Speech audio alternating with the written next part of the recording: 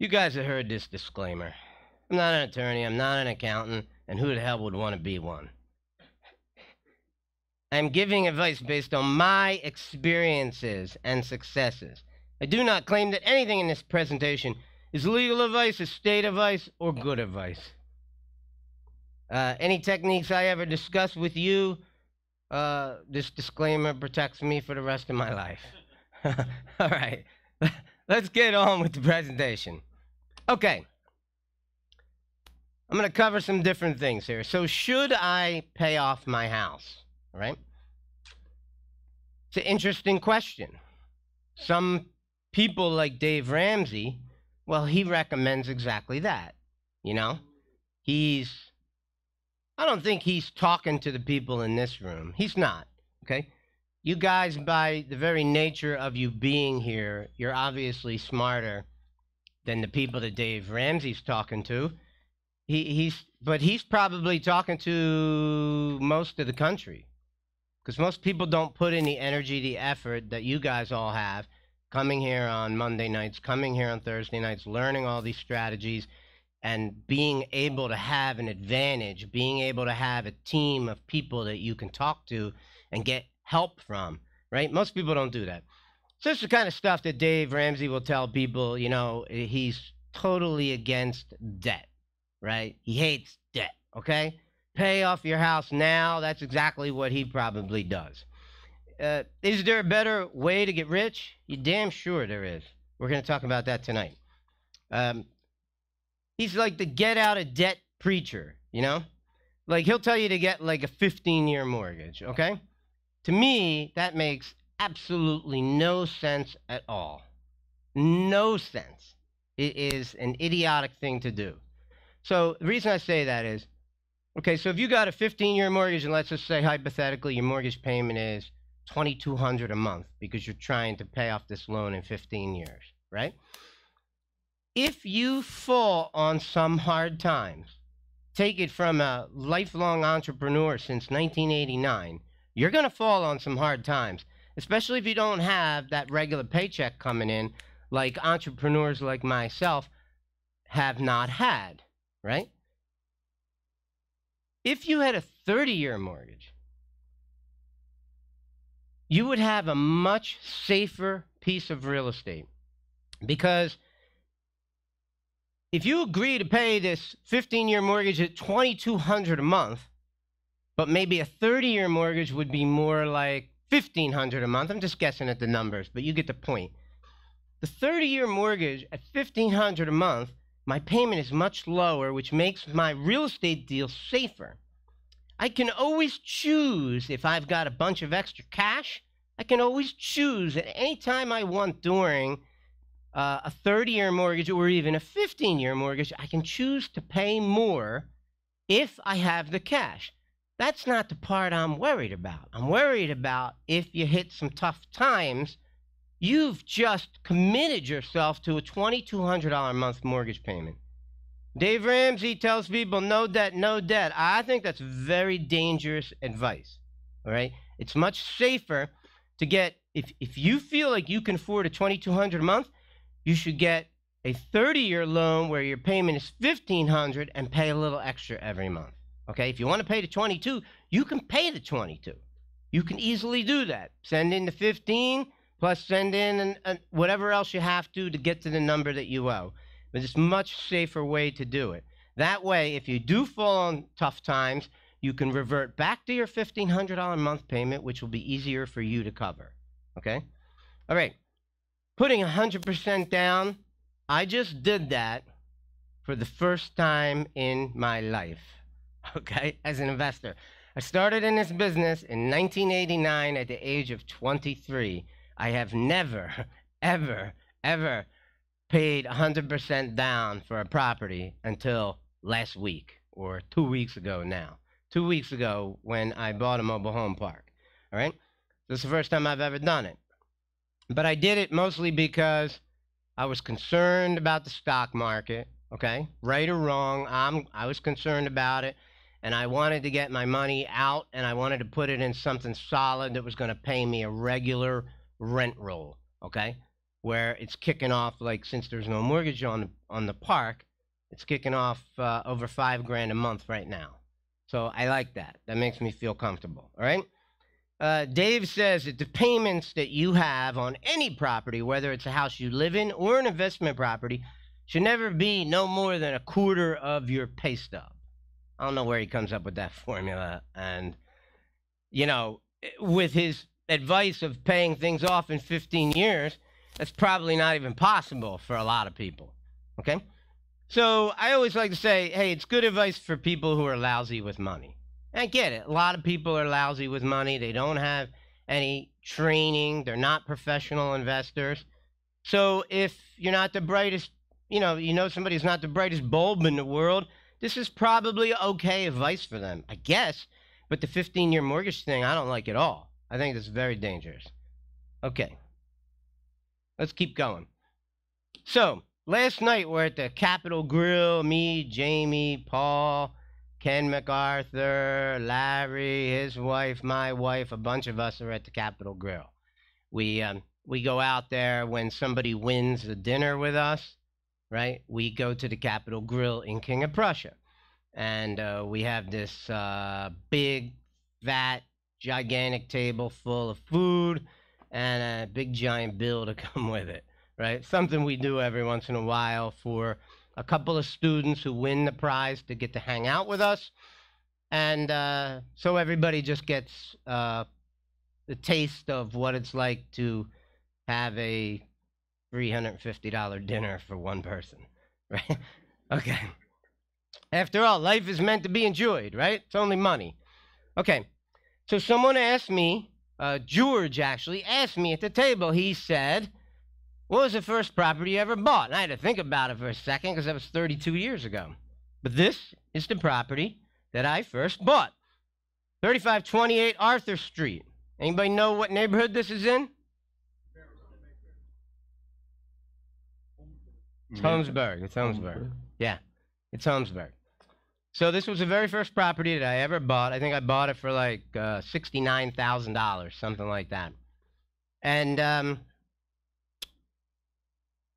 what had happened was I got rear-ended on Bristol Road in Warminster. I used to work at this company called Alpha Laval, which is like right at the corner of Mearns. You used to work there? Yeah. Really? I think we talked about this before. No. Yeah, we did. No, you didn't. Yeah. We compared old pay stubs, and I made more money than you. You don't remember that part? I'm just kidding. I thought we did talk about it. Yeah. Yeah, yeah. I actually live like 2 blocks from that company now. Yeah. Anyway, so I'm at a red light at the corner of, I guess it's Newtown Road in Bristol. What are you hollering out? Take your top down at the red light. I wasn't driving a convertible back then. I think I was driving a Mercury Zephyr. Yeah, but did you take your like top down? A K car, you know, like one of them K cars. I used to call it the indestructible Mercury Zephyr because I had a series of accidents with it, and the thing never dented. I don't know why. I don't know. All right, so I get rear-ended waiting at the red light. Some lady in a station wagon somehow wasn't paying attention. She plows into the back of me, right? So, you know, I was a poor broke kid, and all I thought to myself was, I might be able to get some real estate out of this. Right? So, of course, I had terrible neck pain, and I went to the doctor, and I got some kind of settlement. I don't even remember what it was. It might have been like 10 grand, okay? So I used the funds to buy this property. The money I got from the accident, I used to buy my very first property, which was a duplex. Okay? At the time, I was like, I'm 22, 23 years old. My dad and I, you know, a lot of this kind of stuff. We weren't getting along too good in those days. And used to drive me nuts. He'd walk into the TV room and turn the volume all the way down. I'm like, and then he'd walk out of the room. I'm like, you just left the room. What the hell do you care? Anyway, I decided to sacrifice. I really, really wanted to move into this duplex. I wanted to live on my own, get away from my crazy brother, and, you know, get a little, see what it's like to live on my own. But I decided the smarter move was don't move into this duplex right now. I put my tenants on month-to-month leases, and in case you haven't figured it out, I banged them for a much higher rent immediately upon buying the building. That is what landlords should do. You don't even think about it. Sorry, Charlie, but that's what you do. Okay? You buy a property, you raise the rents. One of the tenants on the first floor said, I'm not paying that rent. She was paying $325 a month to live in this first floor in 1987, I guess it was. And I was just like, do whatever you want to do. And she said, well, I'm leaving. And I said, fine, I'll even help you move if you want. I wanted to get the apartment empty, and I wanted to go in and fix it up and paint it and get it back up for rent and get somebody else who was going to pay me like $150 more a month. And that's what I did. So I didn't move into it. I lived with my family for another year, a lot of pain. If you want to get wealthy, sometimes, not living in your property, living where you can live for free makes sense. All right? Sometimes, if you can hack it. All right? So one of the things that was really funny about it, I remember when I started interviewing people to rent my property, I was 23 years old. And people were coming in that were like 33 years old. And they're like, you're the landlord?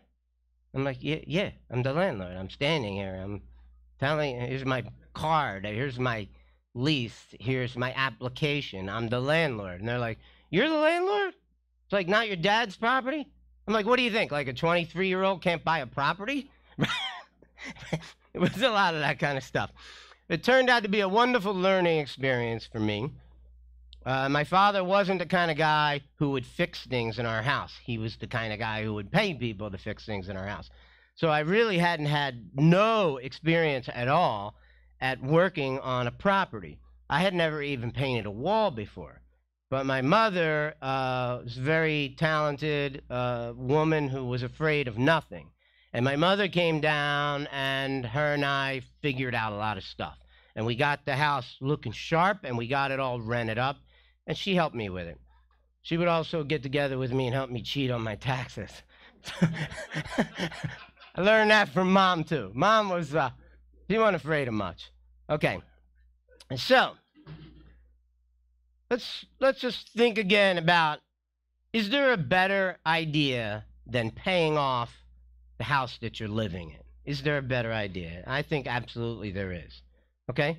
So you got to have the right mentality. You got to think like a rich person. A rich person wants to win the game of life. They want to win, all right? And they're willing to take chances. And you're going to have to take chances in your life. At this point, all I had done was buy one duplex. I'm hardly getting rich from this thing, okay? And if you know anything, I said 1987. It was actually 1989 that I bought the duplex on the last slide, 3528 Arthur Street in Holmesburg. If you know anything about real estate cycles, what happened in 1989? Anybody know? Well, 89, it was still going down. The market went down from 1989 when I bought the house. I didn't know much about cycles at the time. I'm just 23 years old. I'm drunk and high half the time, so what did I know, right? And the real estate market went down for like another 6 years. So it wasn't going down a ton, but it was going down like 3%, 4% a year. And by 1995, my property was significantly worth less than what it was. But some of my friends, one of my friends was a mortgage guy, and he thought he knew everything, and he's telling me, you should just dump it. You should just dump it. Get out, sell it. And I was like, nah, I'm not going to do it, man. It'll come back. I said, it'll come back. Look, I'm freaking, even by 1995, I mean, I wasn't even 30 yet. I'm like, I think I got some time in front of me in life.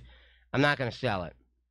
But what I think is a much better idea than paying off a primary residence, where you got to go out and you got to buy more investment properties. For those of you who've never done this, I felt like I was very aggressive, and And one of the things that happened to me was, you know, I have like a winner's mentality, even though I didn't even fully believe I was a winner when I was 23 years old.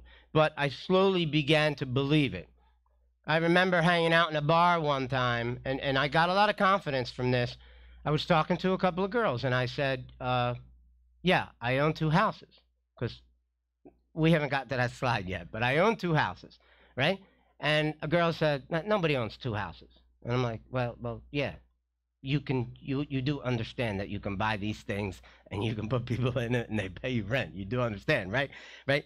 And it gave me confidence because here's a sexy girl I'm talking to, and she just didn't believe that I owned two houses. I said, well, we'll go over and ask my friends or something how many houses I own. Maybe they'll tell you the truth. Anyway, so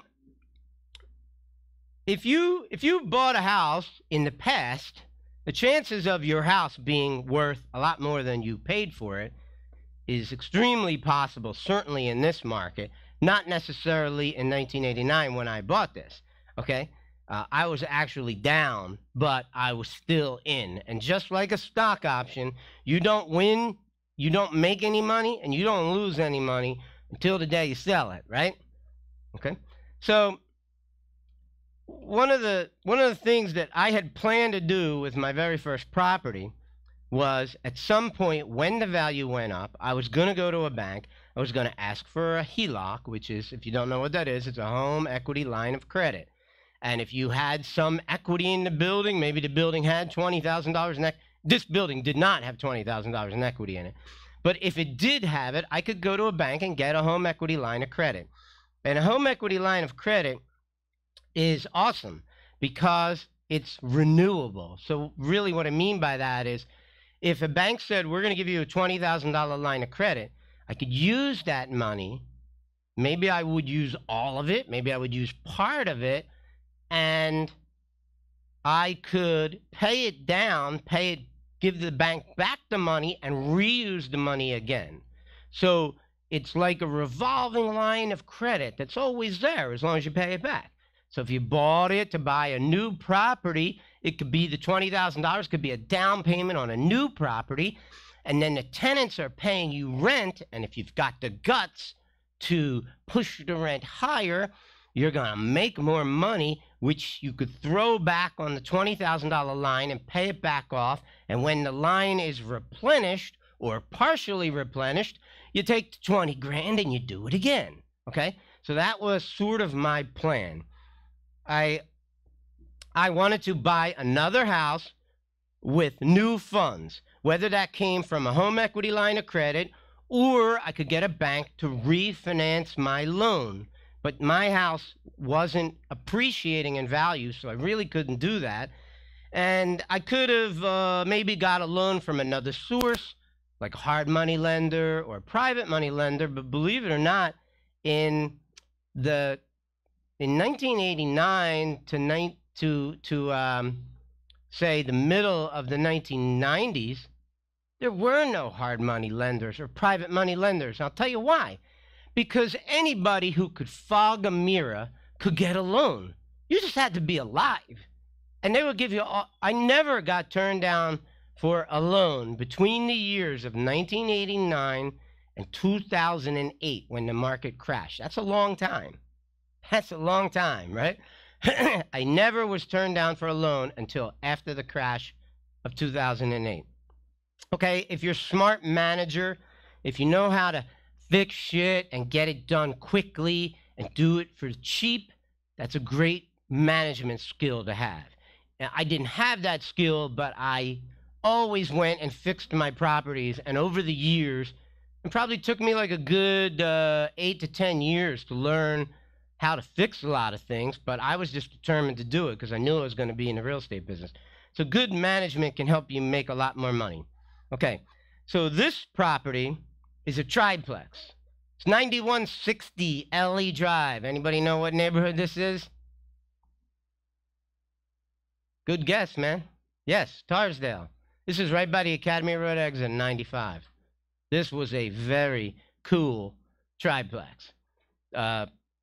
Right under the word triplex, that's the one I lived in. And I lived on the first floor. I lived on the second floor. For like a year, I lived on the first floor. Then I lived on the second floor for a year. Second floor had a bar. I used to have parties there all the time. I had a blast. There was an after-hours club right at the Delaware River called the Yacht Club, right?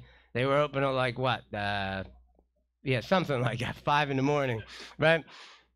Hey, Billy, if you were hanging out there, I knew you from 1980s, so I had a hell of a lot of fun in them days. Then I got smart. There was all these properties in the back. I couldn't get a picture off of Google of the back of the property, but all the properties in the back had garage doors, and somebody had taken out the garage door and bricked up the whole garage door, right? And put a man door on the other side. It was like one of those gigantic double wide garage doors. He took out only one of the garage doors and he put a man door in there. And I said, perfect, this thing is going to be a triplex, right?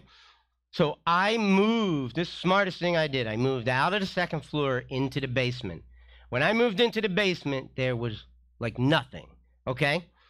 But this was really smart. And this is when I started to figure out that the cash flow that you can make in this business. So the way I bought this property first is, first of all, you know, I missed something I want to show you. So when I bought this first property, right, when I went to get the loan for it, I told the bank, I'm going to live in it, right? It's going to be my primary residence. So when I went to buy this property, this is my second property, which was only 11 months after I bought the first one. The way I was able to afford it was the company I was working for offered me unlimited overtime. So I went from making like not even 30 grand a year to working 7 days a week, 12 hours a day. And I made like, I think it was like 70 grand or something, which was like a lot of money back then to me, certainly to me. And I saved enough money to put a down payment on this property right here. Then I still had extra money. So I went down to the basement. I moved into the basement. Now I had tenants on the first floor, tenants on the second floor paying me strong rents, and I'm living in the basement for free, right? And it didn't happen right away, but I owned this property for like 10 years, and I know I was making somewhere around $900 a month cash flow living in the basement. And I'll tell you what, the basement wasn't bad. I built a bar down the basement, I had a bar on the second floor. The only window in the whole apartment was a peephole, right? So, like, somebody's knocking on the door real aggressive, you know, I load up the guns, I look through the peephole. Who the hell's knocking on my door like that, right? Yeah, I couldn't tell if it was day or night most of the time, right? Right? It was a great apartment because it had no windows, so nobody could see me. I liked it a lot, right? So I turned the basement into this other unit. And let me tell you a little bit about it. So when I first moved down there, I built, the very first thing I had to do is build a bathroom. I needed a place to go to the bathroom, man. Can't be like, you know, using 5-gallon buckets from Home Depot, you know, right? So I slept on the floor right next to an electric radiator on a sleeping bag. I used to take showers at the Gold's Gym at Grant and Boulevard, if anyone knows where that is, right? I lived in the basement for free, collected strong rents from the other 2 floors, but I went through a lot of sacrifice, you know? I didn't have a lot of money. I bought a bunch of used, people were like getting rid of these crappy kitchen cabinets. They were okay, but they weren't the same design. They were like a mix of different ones. And I'm like, look, if it can hold the pasta, I'm fine with it, right?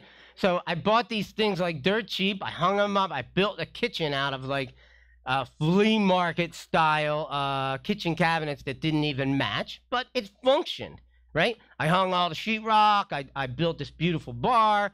And I made it my home, and I lived there for a long time. And that was a great time for me because I was accumulating cash flow. I had a job, and I was making almost $1,000 a month from this property. And it worked out really good for me. Okay. So this is what I'm explaining to you today is this is a great way to get into the business. You got to get your first property. You got to add value to it somehow. One way you could add value is by raising the rent. Another way you can add value is by fixing it up. And then over time, time just happens, right? You don't have to do anything for time, But if you keep up on your property and you're making it nice, as you know, every time, commit some time. You know, it's an investment property, right? So you don't have to go there all the time, but you want to go there on a regular basis and make sure it's being taken care of properly, right? And even if you could pay your tenants to do something, if that's something you feel like doing, right? Keep the thing looking nice, all right? This here property is 4407 Shellmeyer. Anybody know what neighborhood this is in? Mayfair. Mayfair. I did live in Falcone for a while, too. I had a house there, too. So here's a couple things I would tell you if you're getting started in real estate business. Buy properties as soon as you can acquire them, because you need to own a property for a period of time for it to accrue in value, and for you to make changes to it, and for you to raise the rent, and for you to be thinking of ideas to make your property worth more money, right? That is the best way to build wealth in the real estate business. You know, getting a 30-year loan or longer, okay? Or longer, that's right. Suppose I went to a bank and I said, do you have a 50-year mortgage, right? My payment might be $600 a month. What the hell do I care if it takes 50 years to pay it off? I'm not paying it off anyway. The tenants are, all right? They're the ones paying me every month. And I can bet you your ass their rent ain't $600 a month, right? So the beauty of it is, if I have a very small payment, if I ever fall on hard times, I don't have to worry so much about that house. I will never lose that house, right? Even though I sold it already. But the thinking is, when I bought it, I'm not going to lose the house. Yes, Paul? Do you recommend doing interest only for a lower payment and then just putting down whatever you want as principal? Private lenders will give you interest only. Banks usually will not. Banks will. I've never heard of a bank that will do interest only. I'm thinking before 2008. But asking for a 40-year mortgage or a 50-year mortgage, in my opinion, is very smart. Just in case something bad happens. If it doesn't happen, you could pay it on as if it was a 30-year mortgage, as if it was a 20-year mortgage, whatever you want.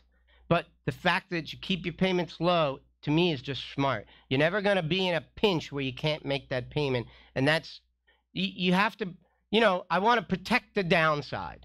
And having a large 40-year loan, 50-year loan, 30-year loan minimum, right? You're never going to be in that pinch. And that's why I like it. So I'm always putting down as little as possible as far as how much money I got to put down. And I always tell the mortgage company I'm going to live in it. Okay? Everyone, I didn't live in all of these houses, but I told the mortgage company I lived in all of them. Are you going to, why are you moving out of Arthur Street, the very first property you bought? I don't like the neighbor. His dog keeps barking at me. I'm scared of dogs. Tell him any damn thing you want, right? Then I went to this triplex. I lived in this for 9 years. But while I was living in it, I was buying these other properties in Mayfair. Back in the day, in the mid-'90s, when I was buying properties in Mayfair, you could buy these row homes for 30 grand. And I used to call it the all money down technique. So what I did was, Ellie Drive, this property, had a decent amount of equity in it after 9 years. I got a home equity line of credit against this property, which I was living in at the time. And I got a $60,000 HELOC, which is a revolving line. So I would buy the property for 30 grand. I'd put 7 grand into fixing up the property. I'd put tenants in there who were paying me strong rents. I'd go right back to the bank and say, how much would you give me for this property? They would refi the whole thing. Sometimes it would cost me a couple grand. Sometimes I would lose a couple grand. But I got back almost all my money. And then guess what I would do? Do it again. Go buy another $30,000 row home. Fix up the house a little bit. Do the whole process again. So I kept recycling my home equity line of credit over and over. At one point, I had 22 of these row homes in between in between Frankfurt and Tarsdale, Cotman, and Rawn. That was my turf. There were a couple properties that were a little bit out of it. One was on like Erdrich Street. One was in Holmesburg over by Father Judge. You had a question, Tom? Yeah. What do you think is a fair amount to raise the rent by? I mean, as much as you can get away with. Well, let's be realistic. I mean, would you say 10%? As much as you can get away with. I'd say to somebody like, I typically don't ask tenants any questions about the rent. I invoice all of my tenants. And I don't call them up and go, hi, Susie, I'm thinking about raising the rent. How would you feel about a $75 increase? I don't do that. What I do is I send them an invoice that says, your rent is going up $75. Here's your new payment. This rent is good for 1 year, okay? And end of story. There's no conversation. That's it. If they leave, fine. I'll go in the property, I'll repaint it, I'll fix a few things, and I'll rent it for even more. So I can't lose, in my opinion, on that arrangement. Okay? So what else could I do? I could explore first-time home buyer opportunities. If you're trying to buy your first house, there's a lot of good mortgage plans for people who are first-time home buyers. I know a guy who actually is in Executech, and he specializes in nothing but first-time home buyers' houses. He won't even take you if you've owned another house. I don't know why. It's just his thing. That's what he does. If the bank will give you money, you take it. Take the money, okay? Unless they're charging you like 19% interest, take the money, all right? And I can make an argument that the 19% interest makes sense in certain situations, if the deal is worth it, okay? Improve the home by creating value for it, okay? Raise the rents to create even more value. That is the business. If you don't think you've got the backbone to do that, you go open a flower shop or something because you're not cut out to be a landlord. Okay. All right. So how do you stay in the real estate business? You got to be tough. Look at that picture of this kid. That's me when I was 5. All right? Now tell me that kid ain't tough. Right? I'm probably thinking like, Mom, what the hell are you taking my picture for? I'm busy. Yeah, I am on the beach. Yeah. So how do you stay in the business of real estate? You keep looking for deals all the time. Even if you're broke, look for them. You can wholesale them. You don't need money in this business. If you think you need money in this business, you better hang around here for a little while because you got a lot to learn. Okay? I once bought a building for $2.1 million with $10,000 in the bank. And I'll be telling that story on October 9th. In my building. If anybody would like to come, you're all welcome. Every property I bought, I said I was going to live in it. Why? Because prior to 2008, you could get a loan. I had 2 good buddies of mine who were mortgage guys. And they had a whole filing cabinet of all my houses by the time I was done in Mayfair when I had all these houses. And I never got turned down for a loan, and my friends would do me some favors. Some of the favors they did for me was like when I didn't have enough money to get qualified for the loan, they would doctor 401k plans that weren't mine. I didn't even know about it, okay? I really didn't even know about it. I'd be on a golf course 3 months later, and my friend would go, what the hell are you picking on me for? Don't you know what I did for you on that last property? I'm like, what the hell did you do for me? He was like, I used my wife's 401k plan to help you get qualified. I'm like, oh, well, thanks. I'll buy you a beer back at the clubhouse, Okay. All right. So, do I have any regrets about the real estate business? Yeah. I sold too many of my properties, right? If I have any regrets, I pretty much regret selling every home I've ever sold. If I had kept every one of them, and to be honest with you, I don't think that was possible. Because I had multiple periods in my life where I needed money. And I went almost 25 years without a job. So sometimes you got to have some money, right? You got to feed your family. You got to pay your mortgage. You got to take care of things. So I went through different times in my life where I had rough periods, and my houses were my savior. I could always take a house like Arthur Street. I sold it. I don't even remember what year. I sold it. I forget what I got, 20 grand, 25 grand, whatever the heck it was. That's one thing great about this business is that you have these assets which you can use should you need to use them. I just wish I didn't sell them all, okay? Because I'd have a couple of million more dollars right now than I have. But, you know, it's spilt milk, right? What the hell are you going to do? You got to take care of your family. It gets easier as you get older and you get richer. It gets easier, right? You know, you get more established. You got a lot of more options. You got all these houses that have equity in them. I could do a lot of things. I have like $1 million of equity in Executech, and I haven't even tapped into that yet. I haven't even like tried to borrow it, and I think I'm going to start doing that soon. Okay, so we started this thing out saying, should you pay off your house? You should pay off your house, but not until your real estate portfolio replaces your income or close to it, all right? You want to pay off your debts when you've replaced your income from your real estate portfolio. If you could do that, that's really something special. If you could pull that off, you're a pro now. In my mind, you're a pro. Having enough quality real estate. And it's going to be a lot of work because you can't just go, as a tenant in there, I haven't been in that property in 5 years. That doesn't get it done. You have to go put your eyeballs on it.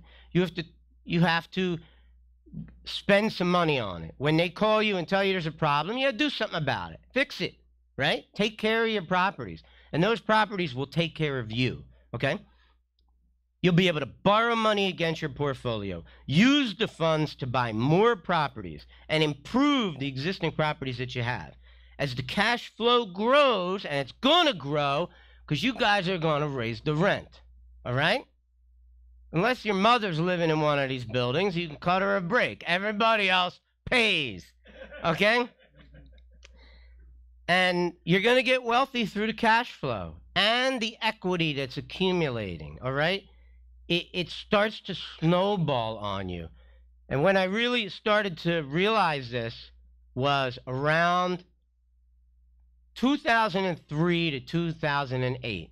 I went from a guy having virtually no net worth to being worth a couple of $1 million during those years. 2003 to 2008. Now, of course, when 2008 came, the values came crashing down again. But I became a multimillionaire during that time. And it wasn't because of anything brilliant that I did, other than keep buying, keep fixing, keep raising the rent. Okay? It just kept doing the only thing I knew how to do. Just do it. It's an easy business. You don't need to be a genius to be in this business.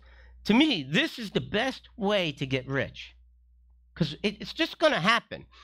If you're lucky enough to live to old age, you will be a rich person in this business. All right? Especially if you're young. Especially if you're in your 20s right now. Oh my God, the potential for you to become very wealthy is very, very possible. Okay? Dave Ramsey preaches safety. I preach freedom. I want you to get to a point where you don't need to work for anybody, that you can live off of your smart investments. I look at the properties that I own. When I drive by them, to me, they're like a monument to a good decision that I made, or maybe even a brilliant decision, right? In the case of Executech, I still can't I tell that story all the time. Lots of you have heard it. I still can't believe that I pulled that off of buying a $2.1 million building for 10 grand. I tell that story and they go, he couldn't do that. I'm like, yeah, okay, man, right? Okay? Quit your job and then just play tennis all day long. That's all you got to do, right? This is a little family picture.